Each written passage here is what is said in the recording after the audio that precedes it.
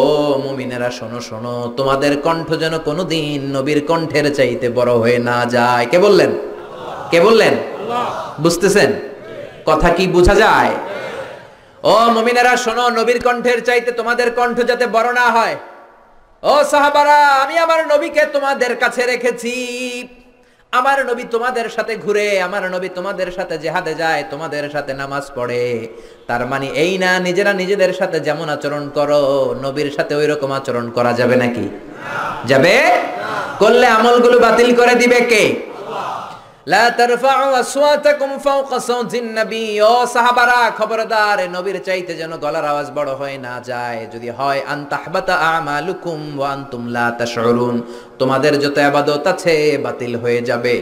যতগুলো হজ আছে আমি আল্লাহ বাতিল করে দেব। নামাজ যত পড়লা, সেজদা যত দিলা, রোজা রাখলা, বাতিল করে দিবে কে?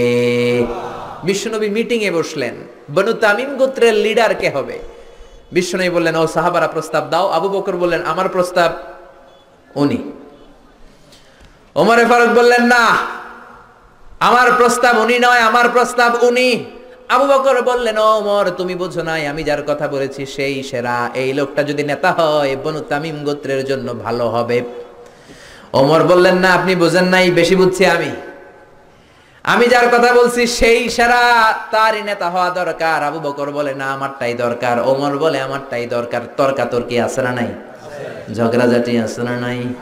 ঝগড়াঝাটি লেগে গেল, তর্ক হয়ে গেল, কথার পিঠে কথা, কথার নাম লতা। কথা বলতে বলতে বিশ্বনবীর কণ্ঠের চাইতে দুইজনের কণ্ঠ উঁচু হয়ে গেল।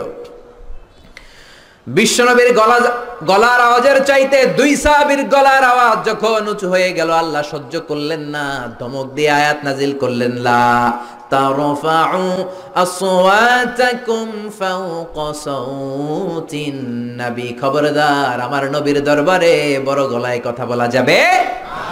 এক ধমক দিলেন, খবরদার ওমর, খবরদার আবু বকর, খবরদার সাহাবারা, নবীর সামনে বড় গলায় কথা বলো না। আমলগুলো সব বাতিল হয়ে যাবে, নামাজগুলো সব ধুলার সাথে মিশে যাবে, খবরদার। এই আয়াত নাজিল হওয়ার পরে বিশ্বনবীর কাছে কোনো সাহাবী আর কথা বলতে আসে? কেউ আসে না। ভয়ের চোটে হায় হায়, নামাজ নাকি বাতিল হয়ে যাবে, রোজা নাকি বাতিল হয়ে যাবে, হাজগুলো নাকি বাতিল হয়ে যাবে, কেউ আর আসে না। এই আয়াত নাজিল হওয়ার পরে সাইয়েদনা ওমর ফারুক বিশ্বনবীর কাছে যদি কথা বলতে আসতেন, ফিস ফিস করে কথা বলতেন, নবী কিছুই বুঝতো না। বিশ্বনবী বলতেন, ওমর কি বললা? আর একটু জোরে বলো, কি বললা? আরো জোরে বলো, ওমর কি বললা? আল্লাহু আকবার। ওমরে ফারুক ভয়ের চোটে ফিস ফিস করে বলতেন, কানের মধ্যে ফিস ফিস ফিস আওয়াজ আছে না, এরকম ফিস ফিস করে বলতেন, কিছুই বোঝা যেত না। বিশ্বনবী বলতেন, ও ওমর কি বলো বুঝি না, জোরে বলো। বিশ্বনবী ইন্তেকাল করেছেন, কিন্তু এই আয়াতের হুকুম আজ বলবৎ আছে না নাই? মা বাবার সামনে বড় গলায় কথা বলা যাবে না। ইমাম সাহেব, খতিব সাহেব, ইসলামী আন্দোলনের বড় আমির, আধ্যাত্মিক নেতা, ধর্মীয় গুরু, শায়েখ, মাশায়েখ, তাদের সামনে বড় গলায় কথা বলা যাবে না। খবরদার, বিশ্বনবীর কবরের উপরে আজও এই আয়াতটা লেখা আছে না নাই? হজ উমরা যারা করেছেন তারা দেখেছেন, বিশ্বনবীর কবরের উপরে লেখা, লা তারফাউ আসওয়াতাকুম ফাওকা সাওতিন নবী। যে আয়াতের অর্থ আমি এই মাত্র আপনাদেরকে শোনালাম, এই আয়াতটা বিশ্বনবীর কবরের উপরে লেখা আছে না নাই?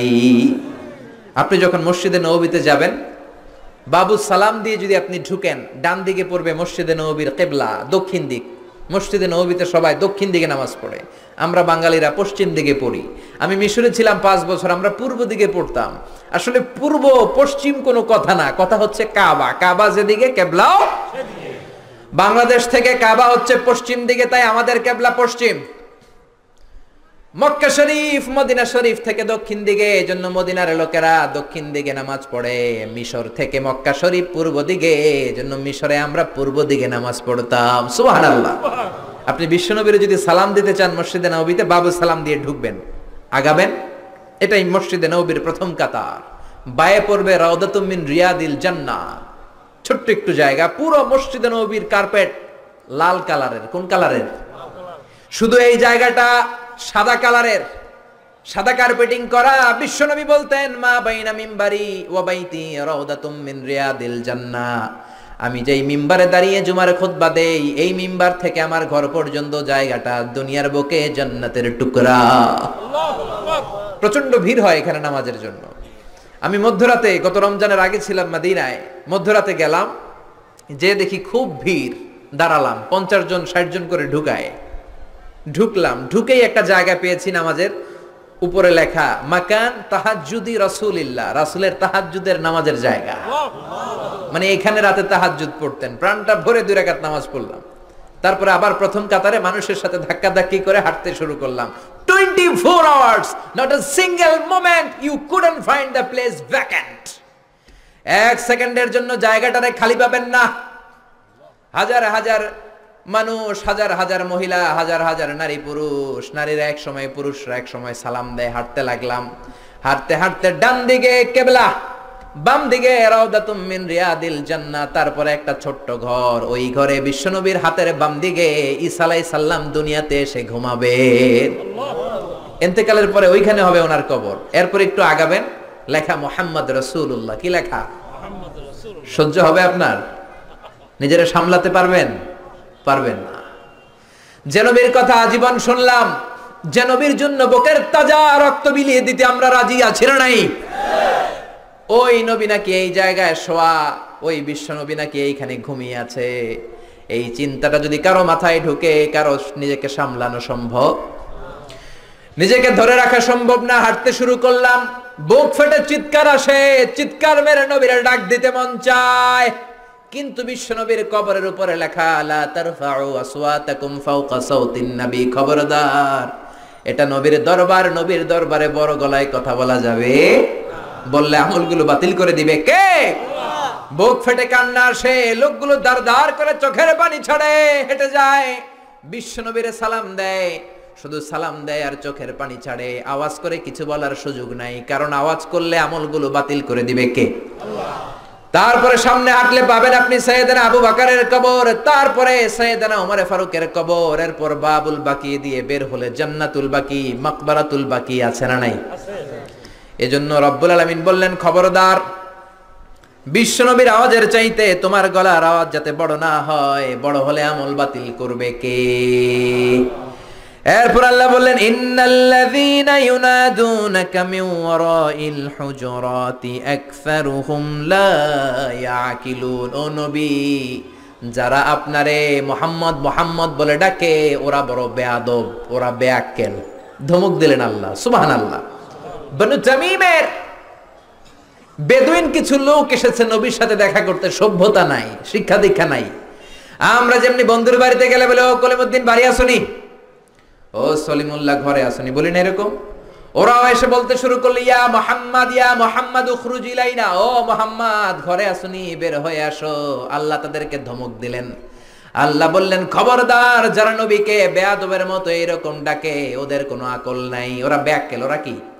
ওরা কি বেয়াক্কেল? বুঝেন তো 14 গ্রামে, হ্যাঁ, মুখ মাফি, আকল নাই, বেয়াক্কেল। আল্লাহু আকবার।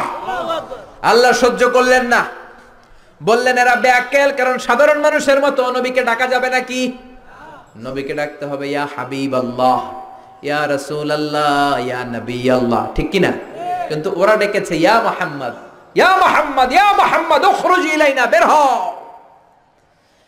আল্লাহ সহ্য করলেন না, ধমক দিলেন, বললেন ওয়ালাউ আন্নাহুম সাবারু হাত্তা তাখরুজা ইলাইহিম লাকানা খায়রাল লাহুম। ওরা যদি একটু ধৈর্য ধরতো, নবী যতক্ষণ না বের হয়ে আসে, ওদের জন্যই ভালো হতো, ঠিক কি না? এজন্য ধৈর্য ধরবেন, অস্থির হবেন না। আমরা বাঙালিরা খুব অস্থির, গোটা বিশ্বে আমরা অস্থিরতার জন্য সেরা, আমাদের কোনো স্থিরতা নাই। বাইরে অনেক জায়গায় দেখেছি বাংলাদেশিরা যেখানে লাইন ধরে অস্থির, কিভাবে একটু আগে যাওয়া যায়, যেখানে কোনো ঘুষ নাই ওই জায়গাও ঘুষ আছে না নাই, ওইখানেও ঘুষ শিখায় ফেলায়।